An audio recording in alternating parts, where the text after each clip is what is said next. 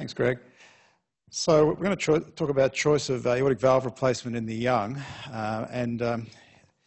in some ways this talk straddles adult surgery. In fact, some people would say it is adult acquired surgery.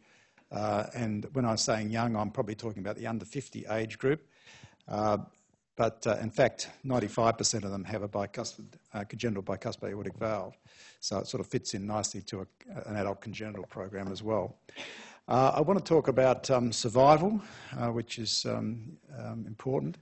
And we're now starting to see stark differences in survival between various prostheses. And of course, the quality of life, which is all important.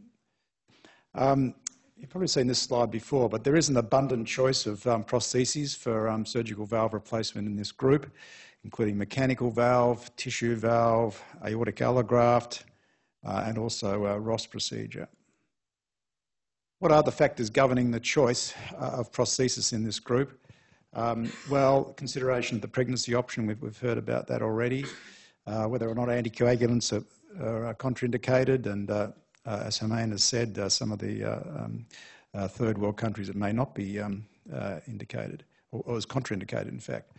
And the durability of various prostheses is obviously important. There's surgeon factors. I mean, you don't want to get a surgeon to do an operation that he's never done before or not comfortable with. The pathology involved, and I would just like to the message out of this talk to be that survival is all important. So look, the two most commonly performed procedures actually in this country for patients in this age group are the tissue valve, standard tissue valve and mechanical valve. And various physicians talk about one being superior to the other. In fact, most studies, including this one, show no difference in the survival between tissue or mechanical valve. And the other thing to note about this is it's not very good. I mean, if you're under 60 and your 20-year survival is only 50%, that's not terribly good. In fact, it's way less than the general population. In this particular study, looking at a 20-year comparison of a mechanical valve and a porcine valve, you can actually see that the mechanical valve had a better long-term survival than the tissue valve, which is in the lighter graph. And both of them not very good. This is a paper that looked at the prognosis after aortic valve replacement with bioprostheses. There's now a bit of a trend in some of this group to put a bioprosthesis in and with view to putting a TAVI in later and maybe then a TAVI in there. But in fact, the life expectancy in someone under 40 is only 17 years in this study after aortic valve replacement. It's not until you get up to 75 where the event-free survival is actually similar to the overall survival, whereas in the younger age group, it's rare to have a reoperation-free life expectancy. Here's the survival with mechanical valve cohort in Denmark compared to the normal population, and this is just one of many that shows a big reduction in overall survival. Another one showing the risk of various late valve-related complications after mechanical valves. Out at 15 years, only 23% of patients in this study, which averaged age 54, admittedly a bit older than what we're talking about, but there's no really big studies in the 20 to 50 year group, are really free from all those complications and death. So why do these mechanical and tissue valve patient recipients die prematurely? Why don't they have a normal life expectancy? So reoperation is obviously a factor, and there's a risk to that in the tissue valve group, but also some in the mechanical valve group as well. It's a hard thing to prove, but it's probably residual gradients, which means the patient's left ventricular hypertrophy or left ventricular dilatation the left ventricle never really gets back to normal. And if you look at the reason why these patients die, it's diastolic heart failure and arrhythmias. And you can see, for instance, the standard stented tissue valve that most surgeons would implant has a way less orifice, smaller orifice area than a normal valve. That's actually a stentless valve. In fact, the valve area is probably about a half of what a normal aortic valve area should be. And we all know this data, which shows that the reoperation-free interval for the young patients, the bioprostheses don't last very long.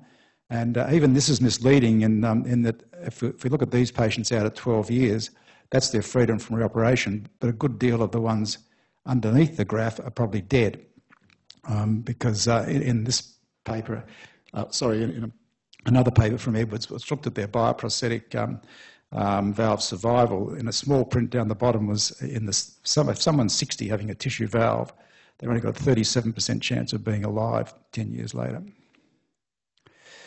I've got a bit of a bias for the Ross operation.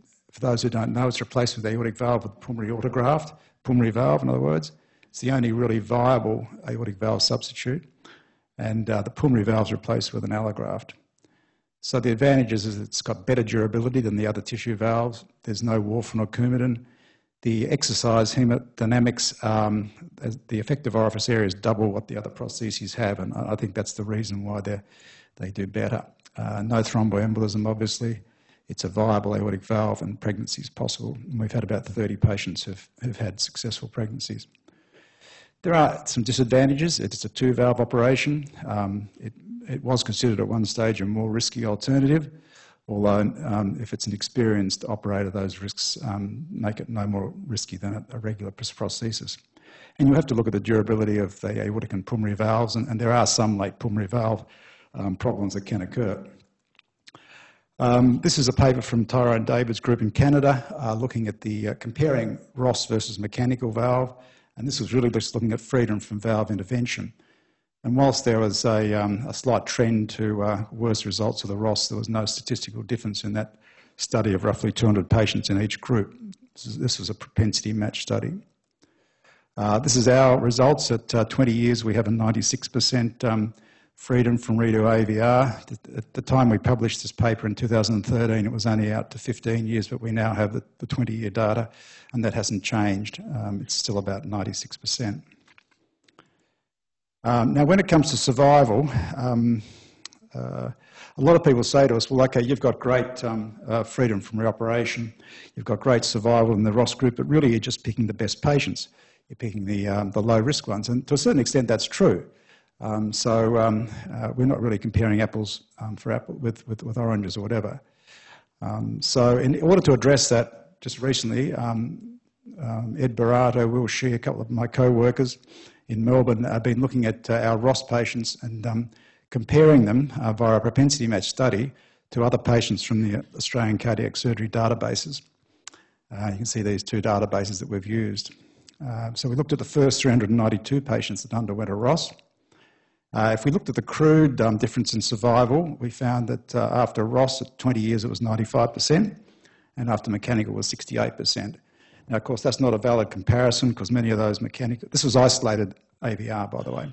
Some of those mechanical AVR patients would have had diabetes, pulmonary hypertension, etc.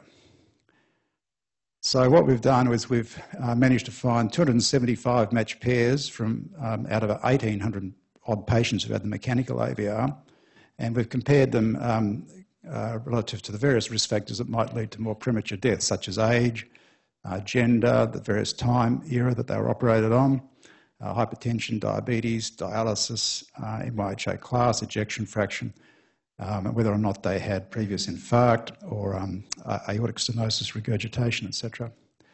And what we've found now, the mechanical valve patients are doing better than they were when they were completely not matched, but there's still a significant difference in survival. 94% versus 84%, and that's highly significant.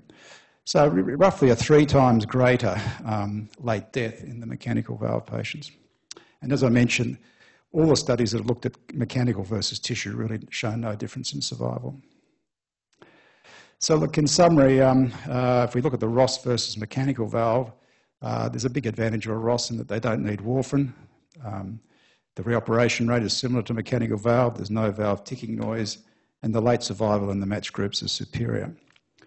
So in conclusion, in young adults less than 50, tissue and mechanical valves lead to a reduced survival compared to general population due to multiple valve-related factors, and the Ross procedure, if suitable, gives superior survival with very low rate of reintervention and absence of anticoagulants. Thank you.